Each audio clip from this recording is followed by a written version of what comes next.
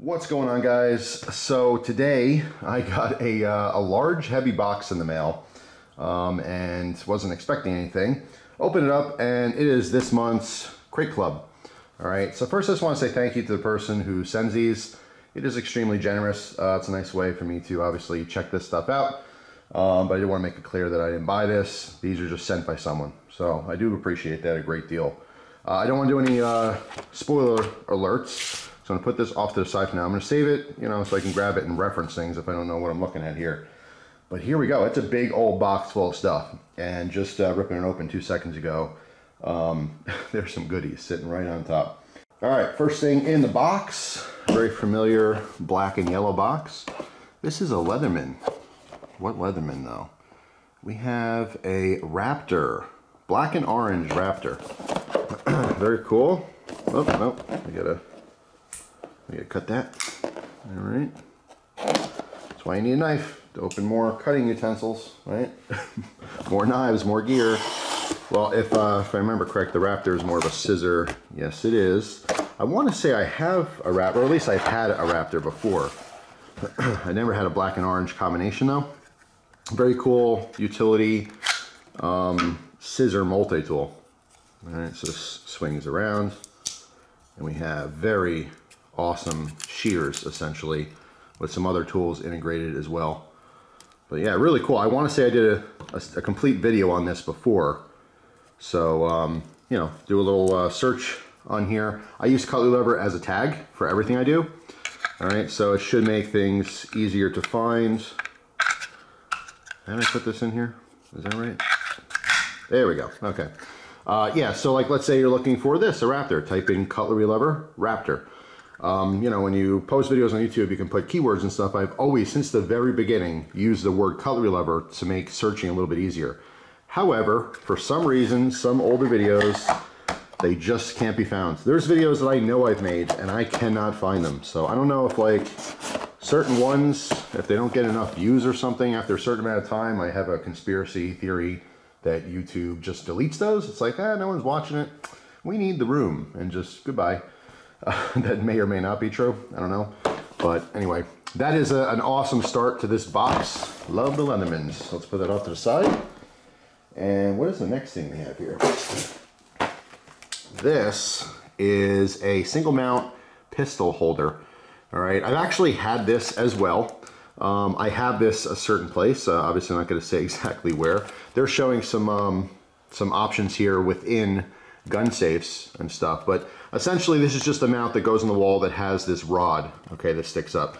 And the whole purpose of that is that you can put the rod through the barrel of the gun. You can angle this any which way you want. All right, and this way you have a gun that's you know, held somewhere for convenience, maybe just to get to it quickly in a self-defense situation. Maybe it's just a storage option, which is you know, another option. Options are good. But these are pretty useful. Just depends on you know, where you might want to use something like this. But these do come in handy. So that's very cool. So moving on to the next item, which is I have one of these. This is a must-have if you are into firearms, and all the gun people, all the gun guys and women, you know what's up with these. But we have an Uplula, and the Uplula is a speed mag loader. These things will save your thumbs, all right, and fingers. It really is amazing how easy it is to load magazines with one of these, as opposed to just doing it by hand. Especially like, you know, let's say you have like I don't know, 15 round capacity in a magazine. The first couple rounds, no big deal. You know, you get to like 10, starts getting a little bit stiffer. You know, you get to number 13, 14, and 15, and you're really struggling in some cases. It just depends on, you know, what particular magazine. But these are seriously a lifesaver. So if you're into guns and you do actually shoot them and you need to load ammo into the magazines multiple times, this is a must. All right, and this obviously is from 9mm all the way up to 45 ACP. All right, so what is next? We have, we got these in a battle box. This is a Spartan Fire Tinder. I have not used these. I actually set this aside purposely to do a demo, so you will absolutely see a demo on these in the future. I don't know exactly when. Made in USA. These have like multiple uses, but obviously fire starting is supposed to be the biggest. And I'm very curious to see how these work. So seriously, stay tuned. There will definitely be a video on that in the future. All right, next up, something camouflaged. I don't know what this is. Let's see. Here's garbage. Crate Club Camo Whoopee Poncho Liner. A Whoopee Poncho Liner. Interesting. You know what's funny? I'll tell you a quick little story. Whoopies. That is something... My father, this is a total aside, but my father claims to have made up lots of words. Whoopee is one of those things. It's just funny because, you know, people think of the same ideas. My dad also claims to have came up with the word smegma or schmegma. That is not true. My mom's actually argued that with him because my grandmother used that word when she was younger, when my mom was a kid. Him and his best friend, Sean, God rest his soul, but you know, they used to say, I love you, man, you know, way before it was a thing in beer commercials, you know what I'm saying? So there's multiple sayings. Here's a great one. It is what it is. My dad claims to have come up with that. I'll tell you what though, the apple doesn't fall too far from the tree because I came up with the term everyday carry or EDC. And some of you are probably laughing right now, but I'm telling you, I did not originally come up with it. I should clarify that. It's not like I thought, this is a great acronym. No, I was the one, in my opinion, solely in my opinion, who popularized that because it was something I saw on knife forums like 20 years ago, 20 plus years ago. No one was saying it. I came to YouTube, started saying it, and here we are. Everything's EDC, right? But you know what? There's no validity to these claims. They're just claims. But the reason I bring it up is because whoopies is what my father calls cut-off sweatpants. All right, so when a pair of sweatpants gets old and messed up, he cuts the legs off, you know, and makes sweatpants shorts, which ironically are sold these days. I actually saw them like last year at Walmart or something. So that was not a thing. That was something he created. So he has the claim on whoopies. But these are not cut-off, you know, sweatpants. So let me see what this is. This is why I saved this here for reference. Oh, it's right here. Crate Club Poncho Liner. The Poncho Liner, aka Whoopee, has been the comfort blanket of military men and women for decades. We took the same blanket and added a zipper to easily convert this into a sleeping bag.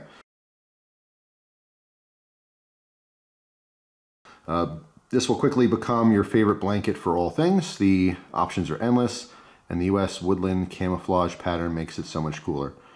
100% ripstop polyester shell and 100% polyester batten. So yeah, weighs 1.9 pounds.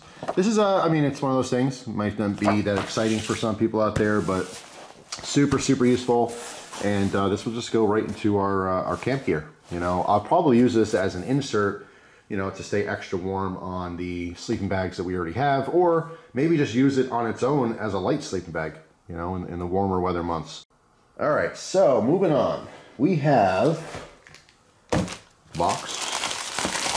All right, there's garbage. Half-breed blades. So we got a knife. We love our knives. Ooh, interesting. CCK-05 in black. That looks like a fascinating blade. All right, so half-breed blades. I don't think I've had anything from them before. Ooh, interesting. All right, so what's in here? Little welcome pouch. All right. We got a cool sticker. We have some papers in here. All right. Oh, this is awesome. I wish every knife came with this kind of stuff. I say it all the time. Every knife should absolutely have a card with all the specs on it for everyone who wants to know. So there are all the specs, everything you could possibly need to know about this. All right, you can pause the screen there. Half-breed blades from South Melbourne, Victoria, Australia. Very cool. I don't know offhand if I have a knife specifically from Australia. Yeah, I mean, I might have some kind of a peasant knife or version of a peasant knife from Australia. I just can't think of off the top of my head. But yeah, certificate of authenticity. That's very nice. Cool. And is there anything else in here? Yeah, there's more stuff in here. Jeez. The whole little welcome package. We got a nice Velcro patch, which is very neat. Actually goes like that. And a business card. So there's some contact information as well, if you're interested in their other blades, which after this video I'm certainly going to look into because I want to see other stuff that they offer too. So, put this off to the side and check out this knife. Okay, well first off, is there anything else? There's a finger hold in here. Yes, there is. We have our sheath, and we have a tech lock, looks like. Wow, all right, first off, kudos to the sheath. All right, I love, am I putting this in the right way? Yes, I am. I love this minimalist design. All right, a sheath that actually fits the blade. It's not like, you know, very cool. Just lock in. It might have locked in. I see there's a band around here. I don't want to force anything. Okay, so that's just the clipping mechanism. There's a little bar that slides so that locks on there. So that's very cool. All right, so push that forward, unlocks, put it to the belt. I can relock it so it's not going to accidentally come undone. But I don't want to, well, all right, let's see, off camera here, let me give it a good tug. All right, so it's really in there. You know, it's pressure fit, snaps in, but it takes a good little tug to get that out. That is not going to accidentally fall out. D2 blade, quite thick as well. You guys can really tell that, but that is a thick blade. It does taper in the back, but the back's not sharpened. All right, just single edge, which a lot of people will appreciate just because of laws. Big old chunky handle, but honestly, this fits in the hand very nicely. Almost has like kind of a push dagger feel to it, which is very different. It looks like it might be uncomfortable because it's such a fat hand. It's such a thin little area here, but this actually fits your hand very nicely. Big, deep finger choil, all right, and then the little thumb ramp that's in there, it does have jimping. It's very purposeful jimping there, all right, and obviously in any kind of a stabbing motion with this, because this is tapered and has almost a dagger style blade, it's going to offer less resistance in going into something as opposed to keeping that nice and thick on the back end. So that is really cool. I mean, as far as like a defensive blade, there's no reason not to sharpen the back. It's thin. It would not take too much to actually get that sharp. All right, so that would be up to you as the owner of the knife. But that's something I would definitely do if I was going to carry this, you know, for a defensive purpose. As far as reverse grip, these little, you know, kind of curved cutouts do offer some comfort, but it's nowhere near as comfortable in reverse grip than it is a forward grip, which most people are using anyway. So that is really, really neat. I do love this system, this clip system a lot, and I can't tell you how much I appreciate this sheath being so small. I want a neck knife with a nice small, like I want this same knife, exact knife with like maybe a smaller T-handle, you know, like push dagger style, or punch dagger, whatever you might call that. You know, if this was lighter weight, because this is heavy. It's a decently thick piece of steel, and what's interesting too is that these handle scales wrap around, so it's not like an exposed spine. All right, obviously it's full tang, it sticks out the bottom here, but they wrap around both on the front and the back, excuse me. So that's really cool. All right, and obviously you can see the hardware there, so you can take it apart if you wanted to, which I am curious. I'll probably end up taking this apart to see what it looks like on the inside, because I would dig this as a neck knife as well without these big old chunky handles, depending on how comfortable it is, you know, with just the metal. But that is a total win right there. I am curious though, let's take this out, put this back in here. I'm curious on the price on these. I don't really even have a guess. Let's see. Let's play the game. How much? I would definitely say over 100 bucks. But I don't know how much over 100 bucks. Don't want to be a spoiler alert here. You know, it doesn't say. Do any of these say? No, they don't. They don't have prices on here, like suggested retail prices. Interesting. All right, half-breed blade CCK-05. Compact clearance knife. Okay, that's what the CCK is. CCK, or compact clearance knife from Half-Breed Blades, is designed primarily as an easy-to-reach backup knife with superior cutting capability. Due to its size and weight, the CCK-05 is an ideal choice where space on an assault platform may be limited. Talking about like a, you know, tactical vest or something maybe, although it is heavy. These heavy-duty blades Also bridge the gap where full-size fixed blades may be unmanageable and a folder a poor compromise. All right, so obviously a folder being a compromise on strength, but that could be argued depending on what folder you're talking about. Fixed blade knives may be, okay, I already read that, influenced by a diverse daily requirements of active duty personnel and the environments environments they serve in. The CCK05 is made with purpose and go anywhere toughness. Okay, interesting. So there's the other little talking points and some more specs back on it. So yeah, I mean, I totally dig it. I think it's really cool. I don't know what it costs, but oh, whoops, that doesn't go in there. But yeah, nice. You guys know I love everything sharp.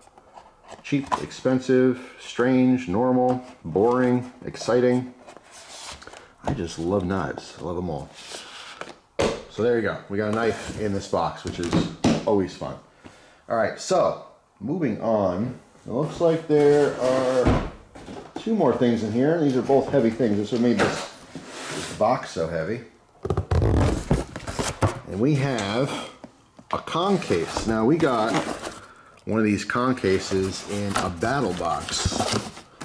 And this one, ooh, okay, so this is like, this is the tactical one. Let's get this out of here. So the other one we got in our battle box was, I want to say green and blue maybe. And clearly this one is the very uber tactical, looks like maybe a, I don't know, a little bit darker than a coyote tan with a green accent. Okay, so our little valve here, our rubber insert for handle, the snaps, the locks on the snaps, those are like a mossy green. Very, very cool color combination. All right, so if you don't remember that or haven't seen it, these pull down and then open. Okay, so adds a little bit of security to this. But yeah, so we have just a deep case. All right, pluck foam. Now what I was gonna say before, we have a big old thick one and then another one on the bottom. These are, again, pluck foam, so they have the different squares in here. You pull out what you want to accommodate a perfect fit. The first con case I loved, and my wife took it. That's just how it works. She's like, oh, you know, I really need a case for such and such. I'm like, all right, cool. No big deal, go ahead and have at it. And she loved it. She does love the case, but she found, and this is feedback from the wife, she found that this pluck foam, for some reason, was a little bit more difficult than like the pluck foam you would get inside like a Pelican case, for example. Okay, now obviously the Pelican cases are probably the most expensive brand. I'm sure there's other hard cases out there as well that can compete, that who knows, maybe even more expensive. But you know, this size case from Pelican, who knows what that would be, 150 bucks or something? I have no idea. They are ridiculous. I did a video years ago shooting one with a shotgun and nothing, no damage at all. Like literally barely scratched the resin plastic on the outside, which was pretty amazing. But yeah, long story short, cool cases, but she, and again, feedback from her, she said this is a little difficult to work with. Maybe the separations are thicker, who knows, but when you're doing these pluck foams, and I think I did a video on this showing the toothpick method, but when I do it, and I'm probably ending up using this case since she took the other one, but I come in and I'll take a very sharp knife and I'll actually slit these. All right, so let me go back to the old EDC and show you what I'm talking about. So let's say I want to make a cut here, right? Instead of just plucking them apart, you know, in all four sides and pulling it out, I will come in and I will actually just make the slit, okay, to separate it. And I do that very carefully so that when you go to pluck it, it's not pulling other ones as well on accident, all right? So that's the little tip for pluck foam. So yeah, that's pretty much it. Do love these cases, and this is just a really, really cool color combination. I want to use this probably for knives, as you can imagine. I have lots of knives, and I have different specific knife collections for different reasons. And like for this one, because it's deeper like this, I really just like the height on this. Actually, let me see. This might give us the dimensions in here. Yes, it does. The outer size is 12 by 10 by 8, or for the international viewers, 304 millimeters by 248 mil by 203 millimeters. All right, the inner size, which is the more important part, 9.25 inches by 7.28 by 7.32, or 235 by 185 by 186. All right, shock resistant, engineering plastic, PP plastic. But anyway, those are the dimensions. The fact that it's deeper like this is really going to accommodate full-size knives. Like for example, I have a hard time storing balisongs because balisongs are long, generally speaking. Of course, I have short ones as well, but more than likely, this is going to be dedicated for my like more expensive collectible balisong collection. That's at least my idea right now for it. Who knows what it's actually going to turn into? I'm constantly changing my mind, but with that pluck foam, once you decide what you want to do, you're pretty much stuck with that. Now you could buy pluck foam online, but it can get quite expensive. In some cases, it's better just to buy another cheaper case. Like I like the Apache cases, I think it's called Apache, from Harbor Freight, you know, but I haven't, you know, really gotten one in a long time. I just have so many different cases for so many different things. It's just hard because I don't have places to store this stuff. You know, half the stuff that I own is at different locations. My house is extremely small, so I can't keep everything here, which is a pain to say the least. You know, sometimes I'll be doing a trade with someone and like, all right, I want this knife, and all right, well, that's not here. I got to wait until I can go somewhere else to go pick it up. So it's just storage is always an issue. But anyway, if you don't have a storage issue, these cases are fantastic. Just super hardcore. I mean, if you're going to just take something like this and stick it in your closet, you don't really need something like this. You know what I'm saying? It is nice. You could put padlocks on here if you wanted to, some kind of locking system so that no one's going to be peeking around and seeing what's inside your stuff. But for me, I actually transport things back and forth. So having a sturdy case where the contents are not getting damaged, that's always a bonus. Very cool. But you can use this for anything. I might, who knows, maybe I put magazines in here. Maybe I just load this up with like AR mags or something. I don't know. So only time will tell. But for now, I definitely dig the color combination. So, you know, maybe that was meant to be. Maybe the wife wanted the first one. Because I know, I mean, she likes colors like this too, but the first one she kind of dug because it was a little bit brighter and different. So it works out in the end. So let me put this off to the side, and we have one more thing in here, which is super heavy. Ooh, okay, that's why that's so heavy. We have a gun safe, well, a gun vault. This one's really interesting. I've seen this style before. I have never tried this specific one.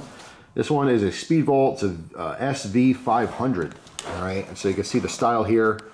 It's a tall, long one. Okay, so we have our electronic access buttons. All right, so you put whatever code into that you program, and then obviously the side drops out. Okay, and it has a pistol that's going to be in there. It's going to be in a position where you can grab that quickly. It's really fascinating. It looks like there's mounting holes on either side, so you can mount this up against something. Securely stows your handgun, then access it quickly with the gravity LED drop-down door. Now, some people have mixed feelings as far as electronic safes go. Let me back up here. Man, I was close. Hopefully you saw everything I was showing you. Some people have some, I mean, there's a couple ways to look at it. It's very secure. Most times when you're storing your gun, it's to keep it safe so that a thief will not have easy access to it. If you have children in the home, they have no access to it. If you have company over, they have no access to it. So like I said, the majority of the time in your life, you're not using your gun to defend yourself, you're just storing it. So there's always a balance. Like over here is just loose guns on the table, so you have the quickest access to it possible in case someone rips your front door off and you have no time to react. And then all the way over here, you have my gun is absolutely safe and there's no possible way anyone can ever access it, but it's gonna be really slow to get. Do you know what I'm saying? The extremes, like taking your gun, you know, keeping your magazines in a different vault, you know, so you don't even have access to ammunition. Some people even take their guns apart, okay, so their kids can't possibly get access to them. You know what, I mean, I don't pass judgment on whatever you decide to do, whether you have a loose gun on the middle of your table, ready to go. I definitely don't suggest that if you have any kind of kids or company, all the way down to having your slides and frames, you know, on your pistol separated so that there's no way that someone's gonna quickly grab that and use it. But whatever you do, this is just an option. As I mentioned, options are good. But going back to this specifically, like some people like biometric, you know, like fingerprint type access. Some people like the buttons, you know, but it's electronic. Electronics can fail. Now, if the batteries die in this system, there is a keyhole in order to override that. I've seen videos where people pick these, okay? So this looks like, wow, this is super crazy safe. Not necessarily. I mean, you could find them yourself, find those videos. But you could pick these safes, and with not too much practice, it's actually kind of scary. So there might be I don't know, a false sense of security as far as, you know, how hard it is to access these. But the idea is someone breaks into your house and they're not going to quickly do that. You know what I'm saying? If this is attached to a large side table or your bed or something like that, they're going to have to try to rip it off, pry it off before they can get into it. So generally speaking, it's a good thing to have, you know, so that it's not as quickly accessible. But you have to keep all these things in mind. This is not foolproof. You know, if you want to get into this without the key or the combination, you can certainly do so. That's my point. But yeah, these are really cool. Let's see what the paperwork shows. Maybe it gives you an example. Yeah, they give me an example here of what it looks like on like a side dresser. You know, so I mean, for a lot of people, they might mount this on your side table, in between the table and the bed. Let's say it's kind of out of sight, out of view, not so easily recognized, you know, but if you're woken up in the middle of the night, you don't have to get up and do stuff. You don't, you know, like some people keep loose guns in their dresser drawer. Again, it's totally up to you what you want to do. It's quick access, but quick access is not always a good thing. Remember, our regular lives, we're not shooting people, you know, we're just living, and you want to keep those guns extremely, extremely safe and protected against the people who don't have the access they're supposed to have to them, you know. So, I mean, it's an option. Options are good. So if you're cranky and just, you know, crack an eye because there's a big bang downstairs or in the living room or who knows where, and you can just reach over and just be like, boop, boop, boop, and then you have your gun in your hand, you know, within 5 seconds, that's a fantastic thing, right? But yeah, keep all these things just in mind as far as picking how to store your guns. But that concludes this crate club. There is definitely some really cool stuff in here. The knife is very fascinating. I'm not sure if I'll do another video on it in the future, just because it's geared a little bit more towards a backup knife and a defensive style blade. You know, it's not like the best utility knife, so it's not like I'm gonna go out in the woods and use it to, you know, build a fire or something like that. But I think it's really cool, you know, and maybe I'll post something on Instagram in the future or something if I, you know, play around with it a little bit more, if my opinions change or something. But I love all this stuff. As far as the Leatherman, like I said, I'm pretty sure I did a video on the Raptor in the past. So I'll have to dig that up and see if I actually did. So that's all. Thanks for watching, guys. Hope you have a fantastic day. And, well, I was going to say, let me know how you store your guns, but that's not a good idea. Don't do that. Don't tell everyone on the internet how you store your guns. I have all different kinds of ways that I do my thing, you know, and I'm very comfortable with it. I think it's a good compromise between accessibility and safety, but everyone does their own thing. So you do you, just make sure it is safe. And I cannot stress that enough. So many people who have kids in the house, maybe kids are little, and you think like, no big deal, they can't reach this area, you know, or they're not smart enough to do this. Trust me, they are. Okay, they will find something to climb on, and they will be mischievous, because when you make something taboo and they know about it, kids are curious, you know. So, I mean, you guys know this already. I'm kind of beating a dead horse. Everyone has heard this before, but maybe there's one person out there that just hasn't heard it in a while and needs to be reminded. So if you do own firearms, you need to take a moment to really think about how easy it is to access that gun or many guns without your knowledge, you know, and you might have to rethink about how you store those. But anyway, that is all. Hope you guys have a fantastic day. Thank you so much for watching, and I'll see you tomorrow with another video. Take care.